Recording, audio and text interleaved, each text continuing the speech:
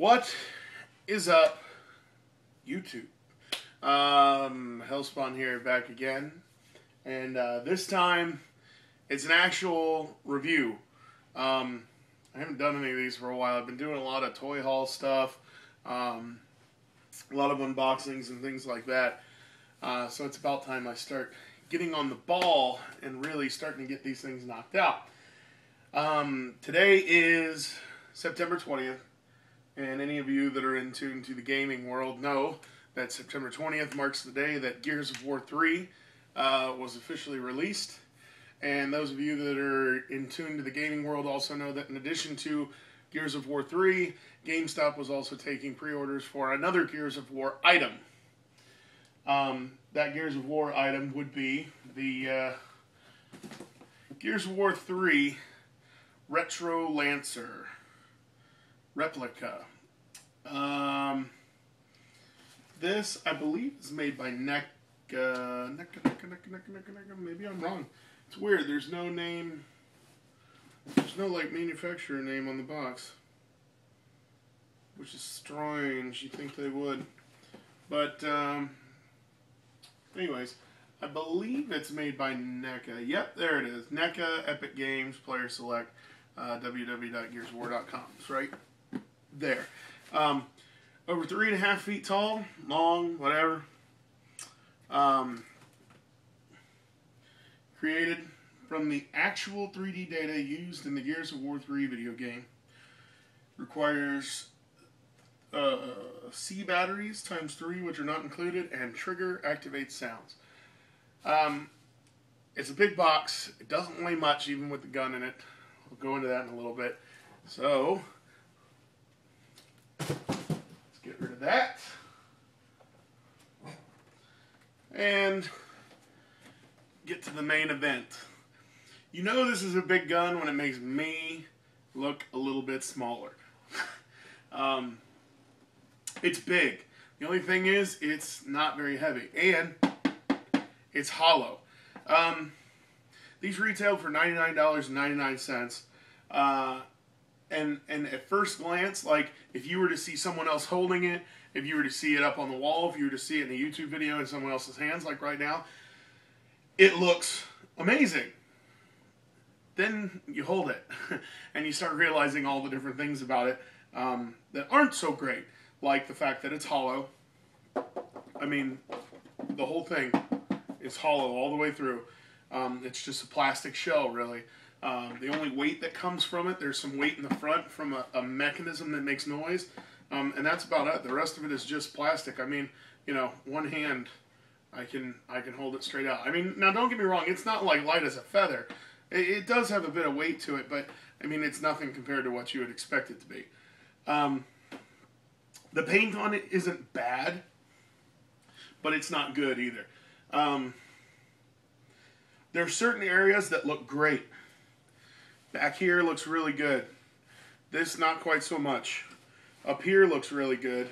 This looks great. This all looks good. The blood on the bayonet is badass. You know, so the paint job isn't too bad. I'd probably give it a 6.5, 7 out of 10. These details here, like the wrap, like it looks like a leather wrap around the grip here and around the foregrip here. It's really wonky looking. You know, it is what it is. I think I'm actually going to get some leather from the local leather shop and then wrap leather straps and glue leather straps over this just for the effect of realism.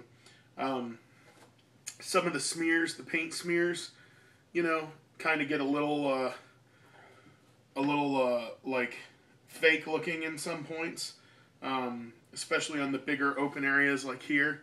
And here, it's just like a, you know, it looks like a smear. It doesn't look like an edge that's been worn down where the finish has been worn off on an edge, kind of like in here and this kind of stuff.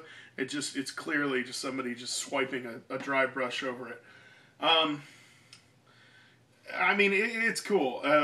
$100, I'd have to say that for after getting it out of the box, I think $75 would have been a little bit better of a deal on this, but you know, $100 isn't far off.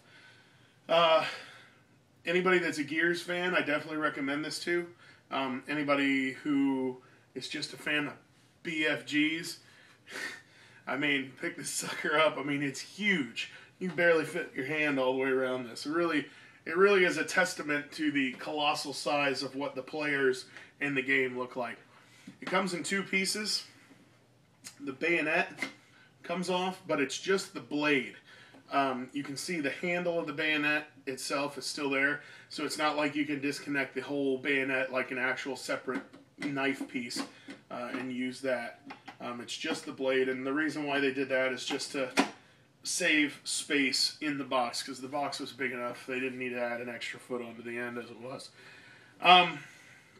So all in all, I would give this probably a 7.5 out of 10, the way it sits. It looks good. It's great for collectors. It's great for Gears fans. The paint isn't bad. The mold is great. It looks exactly like the gun from the game. The blood on the front is fantastic. It's good. It's a great piece to hang on the wall with a little bit of customization, maybe a little bit of some paint touch-ups. I think it's going to look freaking fantastic. So definitely worth it. Pick it up if you're a fan. If you're not a fan, you can pass. No big deal. Now, my last and final point, which also, unfortunately, is a gripe, is the part where it says, add 3C batteries and pull the trigger for realistic sound.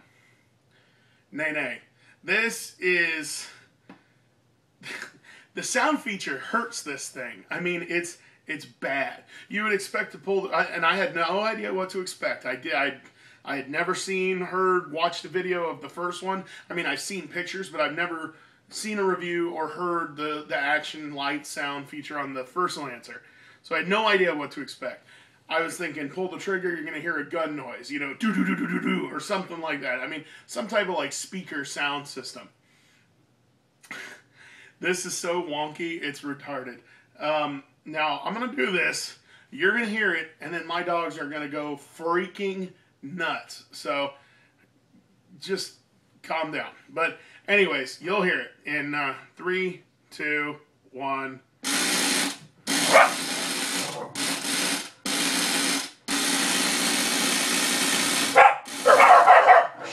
Thank you. That is the stupidest noise I have ever heard associated with something like this.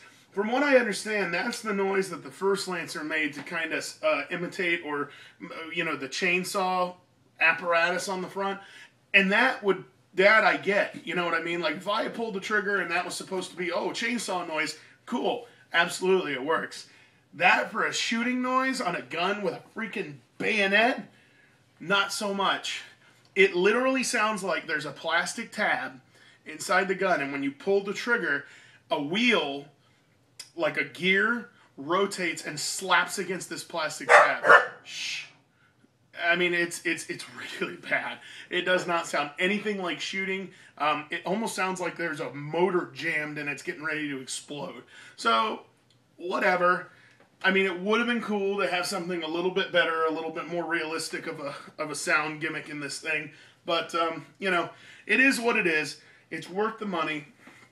You know, it's a cool representation of a life-size weapon from a game. You know, it'll be great for cosplayers. It'll be great for Gears of War enthusiasts, for collectors. You know, for $100, it's probably the best replica you'll ever be able to buy from a movie. The most realistic thing from a movie or a game.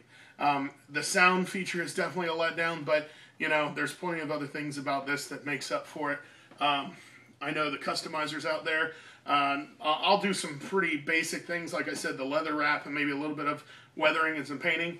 I know the customizers out there that do this will go nuts. I mean, adding sound bites and stuff to it, and I think they'll be freaking awesome. So, anyways, this is the Gears of War 3 Retro Lancer, coming to you from Hellspawn Collectibles down here in Orlando, Florida. I hope you guys enjoy. Don't forget to subscribe, comment, rate, tell your friends, and we'll see you around.